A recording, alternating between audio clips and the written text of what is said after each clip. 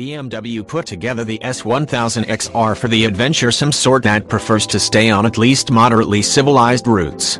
Built on the proven S1000 Lederbach platform, the XR really puts the sport in adventure sport with a solid 999cc power plant and a claimed top speed that lands upwards of the 125 miles per hour mark.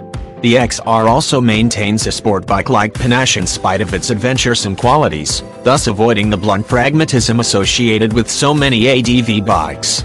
Of course, Beamer is a firm believer in better living through technology, and it includes a host of safety gadgets meant to help you keep it dirty side down. No doubt about it, Beamer means to use the engine as a selling point on this model, and what a selling point it is! The inline-4 power plant runs a 16-valve head with dual overhead cams to actuate the poppets and a ride-by-wire throttle body to manage the induction, which in turn enables all sort of electronical, fandanglery. Traction control, or automatic stability control as the factory calls it, monitors wheel speeds and intervenes by reducing power when a wheel speed differential is detected, and a pair of ride modes gives the engine a split personality with two different power delivery curves.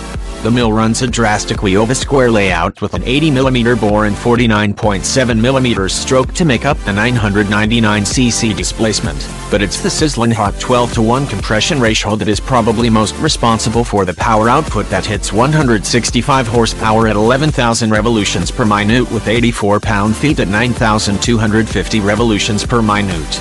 A slipper clutch couples engine power to the 6-speed transmission, and the combination delivers around 35 miles per gallon.